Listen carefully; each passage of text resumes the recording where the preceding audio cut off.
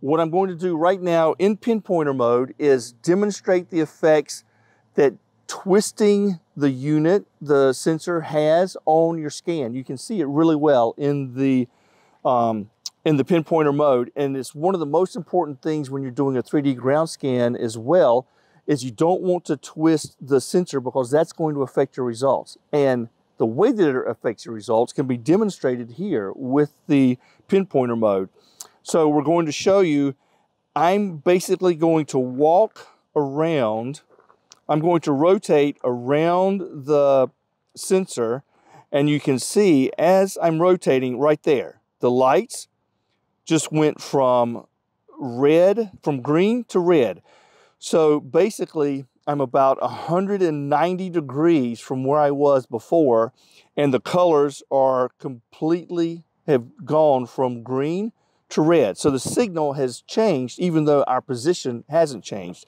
That's the effect of the twisting your sensor while you're walking has on your results. So it's very important to keep that sensor straight.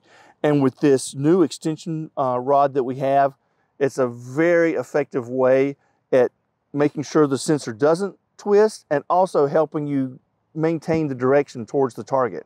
So let's do some more scans here with the pinpointer mode so that you can see how to use it. Now, based on what we just found out, it's important when you do the pinpointer mode that you keep the sensor in the same direction.